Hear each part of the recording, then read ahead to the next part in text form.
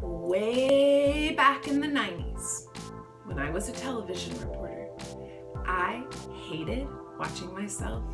When I had to edit stories for shows on television, I hated it. It was uncomfortable. It made me uncomfortable. It's probably gonna make you uncomfortable. But in public speaking, it's necessary to accurately evaluate yourself as a speaker. You'll watch your speech each week and post a self-evaluation of how you did. But before that, you should be recording your rehearsals and watching them. Yes, watching them, each one, before you record the next.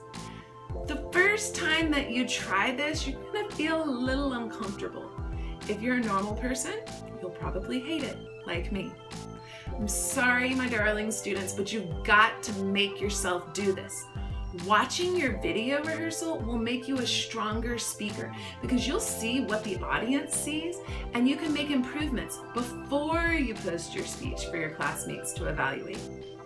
Is it painful? Yes. Will you hate it? Yes, I do, but I do it anyway because it's necessary. In my next tech tip, we'll talk about how to brand your speeches so you can get more views and connect with professional communities that you want to work in. If you spend any time on YouTube, you're gonna love this. Until next time.